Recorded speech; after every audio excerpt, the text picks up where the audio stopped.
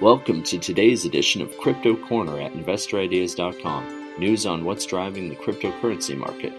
This podcast was sponsored by cryptocurrency payment technology Flip, a creation of FitPay Inc., a leading provider of cutting-edge payment technology and a subsidiary of NextID, traded on the NASDAQ under the ticker symbol NXTD. NextID is a provider of healthcare devices as well as payment credential management and authentication platform services. Learn more about how to order Flip at fliptopay.com. And Crypto Corner is also sponsored by Genesis Blockchain Technologies, or GBT. GBT is a powerful cryptocurrency centralized-decentralized exchange, which will include a broad range of services and benefits from cryptocurrency and blockchain markets development, while avoiding complications and risks arising from cryptocurrency ownership, transfer, and exchange. You can download the Genesis Exchange and Wallet app at Google Play and on the Apple App Store. Learn more at www.mygenesis.io. Total market capitalization has seen a slight improvement over the last 24 hours, with a gain of about $4 billion US since yesterday's Crypto Corner. This puts the total market cap at $111 billion at the time of recording, according to data from CoinMarketCap. Most of the top 100 coins listed by market cap are in the green, with the ones that aren't mostly being stable coins.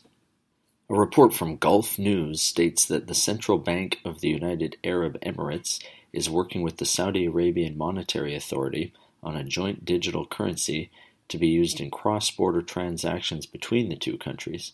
In a speech at a meeting for the Arab region on global banking standards and regulatory and supervisory priorities, the UAE Central Bank Governor Mubarak Rashid Al-Mansouri said, quote, "This is probably the first time ever that witnesses the cooperation of monetary authorities from different countries on this topic, and we hope that this achievement will foster similar collaboration in our region," end quote. According to Dutch outlet Galaxy Club, electronics giant Samsung has filed for 3 blockchain-related patents in the European Union. They are called Blockchain Key Store, Blockchain Key Box, and Blockchain Core. The article, citing an unnamed source, says that more information will soon follow. Another Dutch outlet, De Telegraaf, reports that the Dutch central bank will require crypto exchanges to have a license. The aim of this regulation is to prevent money laundering and the funding of terrorism. Gemini's CEO and co-founder Tyler Winklevoss announced the launch of the Gemini mobile app for trading cryptocurrencies in a Medium post yesterday. The app allows users to buy and sell on the go, monitor market prices and portfolio, set price alerts and recurring buy orders, and more. And the Canadian city of Calgary has launched a digital currency for intra-city transactions, according to a report from local outlet Global News. Called Calgary Dollars, the currency was unveiled last Friday by the provincial finance minister Joe Ceci. According to the report, Calgary Dollars runs through a smartphone app and lists shops and restaurants that participate in the program. That does it for today's Crypto Corner. If you would like to be a guest or sponsor for this podcast, contact InvestorIdeas.com. Investor Ideas reminds all listeners to read our disclaimers and disclosures on the InvestorIdeas.com website. And this podcast is not an endorsement to buy products, services, or securities.